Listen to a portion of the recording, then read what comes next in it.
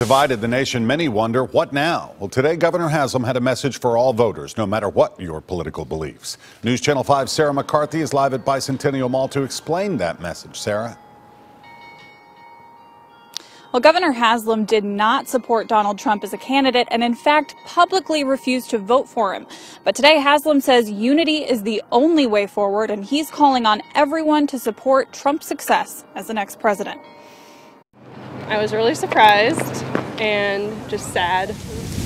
On a day that feels like any other, some here say even sunshine won't change their mood. Quite sad and just kind of wondering who these people are that were feeling like Donald Trump was the best candidate, just not understanding. It is what it is. I mean, American people voted and, we got a new president elected. A democracy divided. I think what a lot of people said is we can't keep going on the path we're going. Wednesday, Governor Haslam acknowledged our next greatest challenge is unity. Let's quit yelling at each other. I mean, we literally have a divided country, and we've seen for the last several years what yelling at you accomplishes, which is nothing. Haslam refused to support Donald Trump, even casting his vote for a different candidate.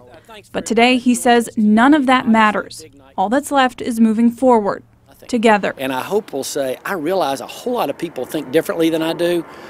Let's realize that and take that approach as we start to figure out how to govern this very diverse country that we live in. But in Nashville, one of the few areas of Tennessee to vote blue, emotions are mixed. One of our amendments is freedom of speech, which entails freedom of criticism. So if he is wrong about something, then we should voice our opinions. I don't feel like I am going to support him, but I do agree with the idea of unity and understanding like how we got to this place and how we can move forward. Uncertainty, some say, must be set aside. I hope he succeeds. I mean, that's what we all wish for. I mean, we're all in this together.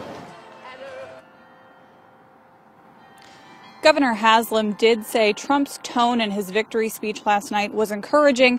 That's something he hopes he'll carry with him as he takes the White House. We're live in Nashville. Sarah McCarthy, News Channel 5.